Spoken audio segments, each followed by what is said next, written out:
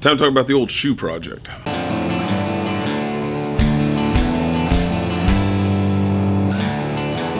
Welcome back, class. Mr. G here today, talking about ceramics, clay, and shoes for today's project. I was trolling through Instagram. Lakeside Pottery is also really good for this. They have these layouts for shoe projects. The reason that I was doing this was because we have a challenge at my school. Good to promote New Year's resolutions. That's why I'm bringing it out now and give you guys time to prep this ahead of time, because I think this is a great.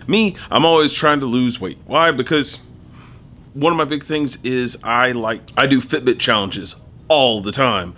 I'm in a heavy walker runner group, and then I have like hardcore runner people at the school. We're all competing step-wise. Yesterday alone, 13,000 steps. I'm a big fan of trying to get something that's engaging, trying to engage more people and have us all do this collectively. Let's make the shoe piece a trophy for the winner of the step challenge. And this is something I've done with my the PE coach at my school. We have a collaboration where he's the one who's over the steps and calculating those. We have a couple different prize categories. We have one for students, we have one for teachers, first and second place design, and I'm just starting to make a couple test pieces for these shoe projects. So I'm going to be doing more in the future that are going to be a lot higher quality, because I'm looking at these, I'm like, I could do better than that.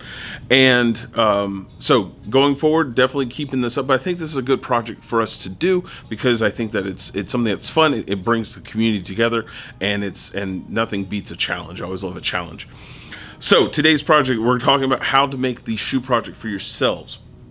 So Lakeside Pottery has this kind of laid out on their website. So I used a lot of their methodologies in it, but I personally prefer a video because I think the video makes it a whole lot eeasier. So again, you guys can show this to your classrooms so your students use this for direction for yourself, but it's a really handy tool to have.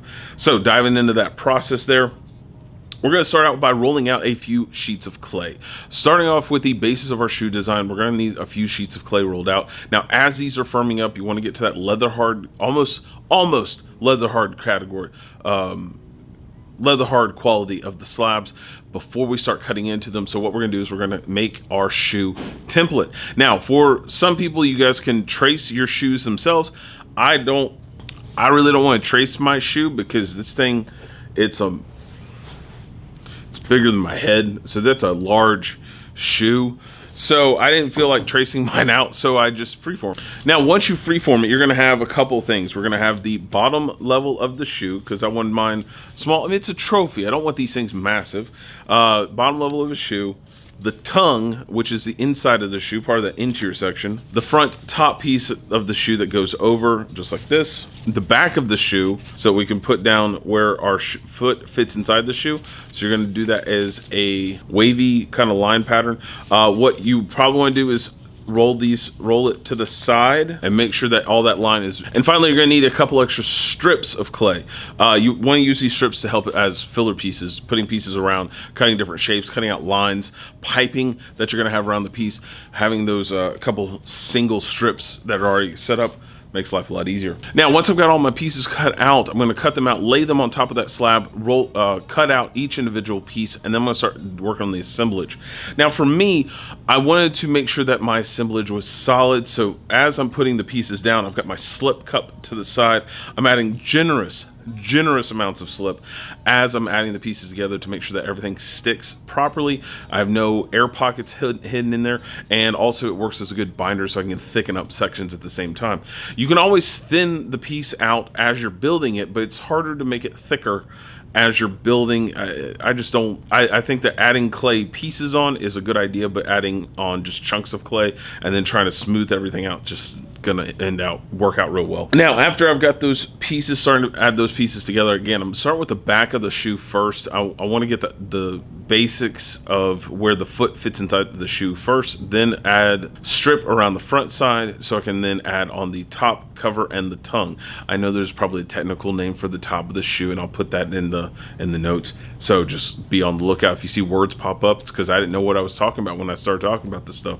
That happens a lot. Cutting these pieces out, smoothing the pieces together. Again, you're dealing with putting slabs together, joining slabs together, generous amounts of slip. If you have extra clay that you can add to the seams to ensure that all those pieces are added together properly, that is the best solution for you to make slab pieces out with. Again, smoothing out all those pieces as you're working. I like using a sponge. Sometimes I'll just use the tools, but you want to make sure that you're putting those pieces smooth on the get-go. Now, some people are probably going to say this somewhere in the comments, then why didn't you smooth out your slabs? Because if I'm doing a shoe and I have a canvas print on the slab, I want to use the canvas design on the shoe. I like Keds and kicks and chucks, so there's that canvas element. That's a me thing. I like that. I think it looks cool. So I'm gonna leave it there. I'm not gonna take it away. I'm not gonna lose detail that I have to recreate all over again. Once I've got those pieces joined together properly, now it's time to start adding those details, which is the shoelaces, the sides of the bits of leather that are attached around the sides of the shoe, stripes, piping, all that kind of stuff. All the details are added after. Make sure that as you're adding the details, again, keep adding the slip. Don't stop on the slip, because we'll make sure that all those pieces are adhered properly and you can smooth things out and it creates a nice finish afterwards. Making those shoelaces, I took a slab and I cut very thin slivers of clay strips out of there, and I just overlaced them on top of each other, smoothing them down, docking them a little bit with the tool on the end so that they're pressed generously into the clay, and then laying more clay on top of it just to hide those marks, because you don't have to smooth out something that you don't see, right? But you do want to make sure that it is properly joined together, but it doesn't need to be pretty. So as long as it's functional, that's the key. Once I've gotten those pieces done and smoothed out, I've gone ahead and started working on smoothing out the tongue, smoothing out the sides, adding more piping, add lines around it. This is where your creative style comes into play. If you have a sneakerhead or a student who's a sneakerhead, or you're a sneakerhead, and you want to add in those designs, now is your time. Create those shoes that you've dreamed about. Make that vision a reality, and make something cool. And it's always fun. After all that is said and done, yes, I do recommend that you bisque fire these first, but I did not. Why? Because I was under time crunch and I had to get these over to my coach, because our step count ended a month ago and the kids needed their prizes. So I want to go ahead and get those over to him. So I went ahead and glazed my pieces up while they're still at that leather hard stage. What you got to remember is, if you're glazing before the bisque, you are adding a wet medium to something that's supposed to be drying out. So you're making it a lot longer to dry out, and if this stuff's gotten bone dry and you're adding water to it, that might be detrimental to your piece overall. Be cautious how much glaze or how much water, liquid things that you're adding back into the clay, so that you don't wreck the work that you've built. It's all about understanding the water ratio, how much water you can put in before it wrecks the clay. I've done this over years where that's kind of my thing. I understand how water and clay work really well together. That was my course of study a lot in ceramics class, so I got really comfortable with doing it. So when students in my class are doing stuff like that, I tell them, yes, that'll work, no, it's not going to work, because I already know, because I know factors of that's going into that. I think I'm going to do a video on this coming up soon, so stay tuned for that. Most of us don't understand how clay works in general, so more tools that we have in the toolbox, always better to have. So once all that glaze was done on there, quick firing. This is like one of those 48-hour firings. I do a long preheat beforehand to ensure that that piece comes out just right, but I want to get nice and give it plenty of time to get all the moisture out of the clay before it starts to go ramp up through the bisque process. But it comes out so crispy, so nice. I do like using jungle glazes on pieces that are going to be kind of show pieces, where you have those bits of frit elements, or just that chunky bits that are on there, and they melt all over the place and it looks really cool. I think that's fun.